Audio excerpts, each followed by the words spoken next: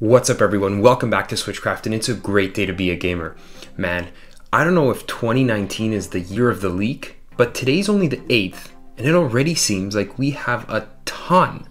Smash Bros DLC characters, Nintendo Direct leaks, supposed Pokemon leaks, next-gen Xbox and PS5 leaks, all kinds of stuff about the Switch revision, and now we have info on a potential new Final Fantasy game and some key information on games we might see very shortly pop into the Nintendo online service of retro games. Let's start with the Final Fantasy because that's probably why you came here, let's be honest. The good news is that it's not more DLC for Final Fantasy 15. But the bad news is that it's in fact a digital card game. In my constant searching of the bowels of the internet for the latest and greatest info, I came across an article on Gematsu.com who referenced a Twitter user by the name of @Pierce'sWorld for noticing quite a few patents filed in Japan recently. Patent number 2018-154309 is by Square Enix and it's titled Final Fantasy Digital Card Game. There is currently a physical Final Fantasy card game that's a popular trading game and hobby in Japan, but I don't know much about it. There is not, however, any sort of digital version of this game known of. Yet, at least.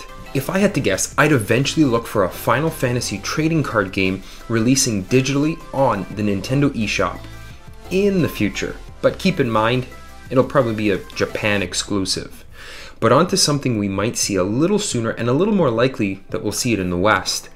We had Bandai Namco file a bunch of patents for 5 of its titles that were originally released on the NES. Look for these to make their way to the Switch Online Service Retro Library, as that's most likely what they're for. We had Battle City, Warp Man, Final Lap, Family Pinball, and Dragon Spirit The New Legend, or as it's known in Japan, Aratanru Densetsu. I'm not even going to pretend I've played any of those games, which means I can't tell you much about them, but it also means I'll have 5 games coming down the pipeline that I'll get to experience for the first time.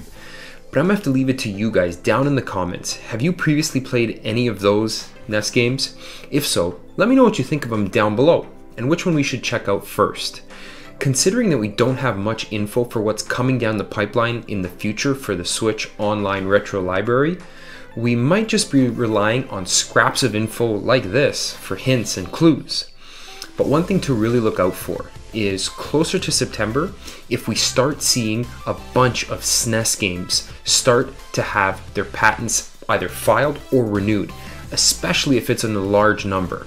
A lot of people are beginning to speculate that we will indeed have SNES games on the Switch, but Nintendo is holding off until closer to the 1-year anniversary as some added incentive to get all the people who are early adopters to renew their subscription. Again, only time will tell, but it looks like we have plenty to chew on in the meantime.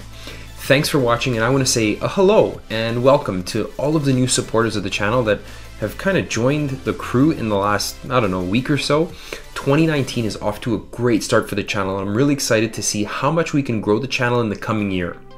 It's a great day to be a gamer. Switchcraft out.